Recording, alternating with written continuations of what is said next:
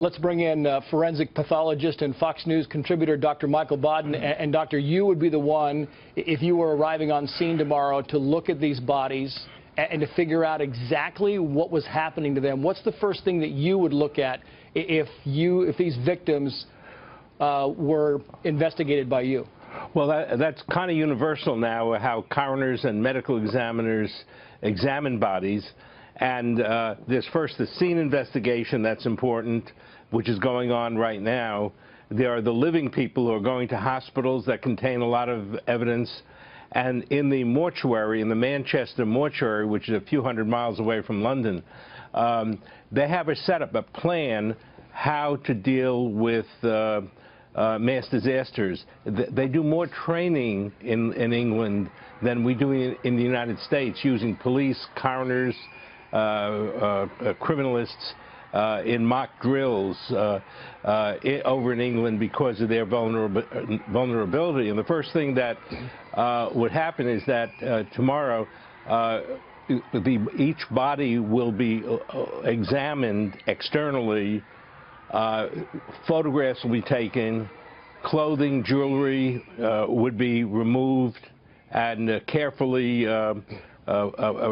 collected and put into containers. Photographs will be taken of the bodies, of the total bodies without clothing. And they have something that they're doing in England now that's we haven't really started in the United States, doing CAT scans of the bodies. And they have special machinery now there to examine the bodies externally without necessarily doing autopsies and identifying if there's any evidence in the body. So that the evidence, if there are missiles or fragments of what you just discussed about ball bearings and nails, for example, but there's also explosive gases on the skin and clothing which can be swabbed and examined also, all to determine what kind of device it was. And if you know what kind of device it is, the forensic scientists there and police can get it back to who made the device and which group made the device.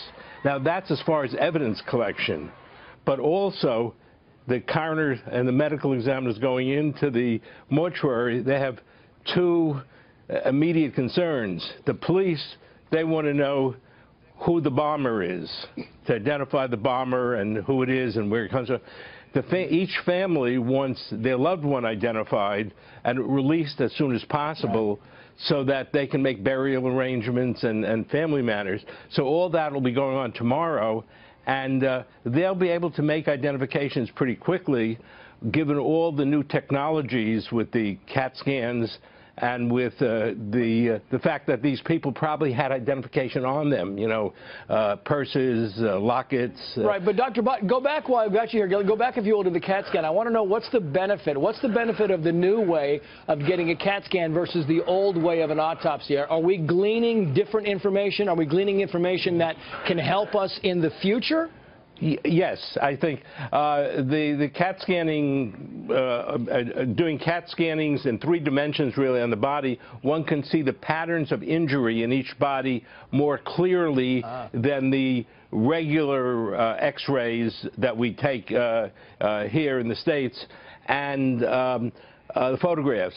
But in this situation, it's clear that all these people who are dead died from an explosive device. But knowing the patterns will bring you back to where the bomb went off, how the bomb went off, how to protect against this in the future, and how to make sure that all the penetrating shrapnel gets removed, because that's the evidence of what the bomb was made of. And this goes not only for the dead, but the living, because the 50 or so people who are in hospital who have been injured will have information, and when the surgeon operates and removes shrapnel or whatever from the bodies, that'll all go to the police. So that they'll be able to get a good picture of who the bomb maker may have been. I'm curious when you say that it can help us in the future maybe defend against this. Kind of expand on that for me. What do you mean we can defend against these types of bombs better by knowing what they hit us with? Well, I think once you know what the bomb is made of and who's making it. Remember in Libya, when not in Libya, but when the plane crashed in Scotland some decades ago, they were able, from a piece of fragment that, like a thumbnail size, trace that bomb back to the maker in Libya. And the Interpol and the police are very much involved in this investigation right now and tomorrow in the mortuary.